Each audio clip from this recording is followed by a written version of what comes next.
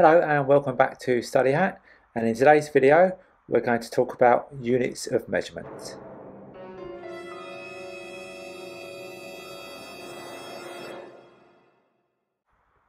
You'll find that measuring things is commonplace and an act of everyday life. Perhaps just for a moment, pause the video and see if you can think of a few examples of measuring things yourself. Okay, welcome back, and if you have thought of a few of your own answers, then perhaps put them in the comments below and share.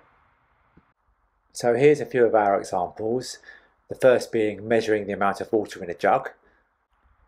And liquids, like water, can be measured in millimetres, litres and fluid ounces.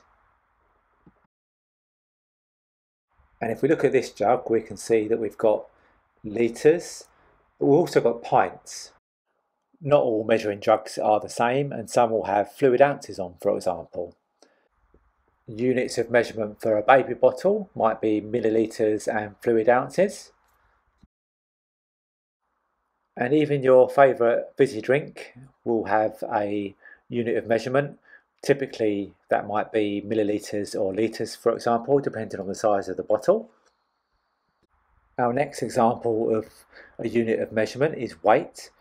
And so what about weighing yourself on scales? So scales typically measure in pounds, kilogram or stones.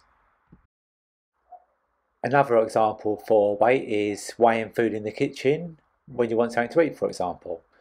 So we measure in pounds, kilograms, grams or ounces. Notice that there's no stones there. That's because a person is typically much heavier than an item of food. And when it comes to unit of measurements for liquids, we measure in fluid ounces, cups, teaspoons, tablespoons, millilitres and litres, for example. And perhaps another example of measuring liquids is in science experiments at school, for example. So what about measuring the length of something? You measure in millimetres, centimetres, inches, feet, metres, yards, kilometres and miles. So let's think about a tape measure for a moment. What are the units of measurement on a tape measure? Pause the video for a moment and see if you can work out the answer.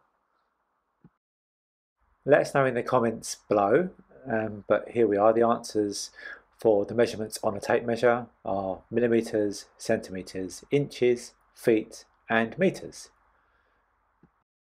And one example of the use of a tape measure might be for measuring the height of somebody. So perhaps you've done this in your home.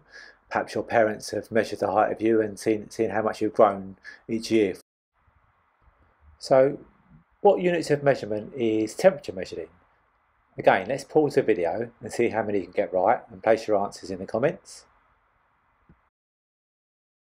So we've got Fahrenheit, or degrees F, Celsius, degrees C, and Kelvin.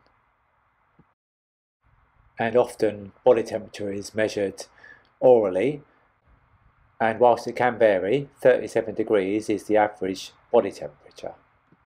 So let's look at another example, measurements of speed.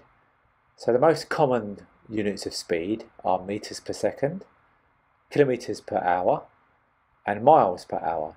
And speed is a measure of how fast something is moving. So let's look at an application of this in the real world. So what is this sign showing the driver of a car? Again, let's pause the video and see if you can put your answers in the comments, and then we'll come back in a second. So this sign is showing the driver that they should be travelling at a maximum of 10 miles per hour in their vehicle. So how many of you were paying attention just now? What is the unit of measurement for speed? So let's pause the video. So the unit of measurement for speed in this case is miles per hour, but can also be measured in kilometres per hour. Well, that's it for today's video. Hope you enjoyed. If you have any questions, reach out to us at support@studyhat.com. This is Study Hat. Learning for life.